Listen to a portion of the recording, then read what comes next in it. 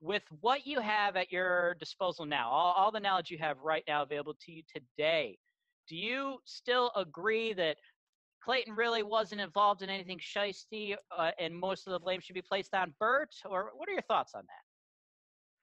To me, when you run a business, the buck stops with the business owner signing the contracts with the customers. And unfortunately, that's Clayton. If I'm going to run a company and my job is to subcontract essentially to property managers or actual general contractors, whatever it is, it doesn't matter. If there's a problem down the line, it's my problem because I represent to my customers that I'm going to do everything for them.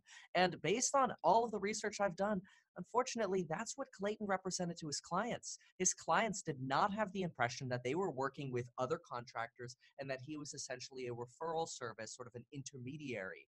That's not the impression they had, so that's not the service they should have gotten.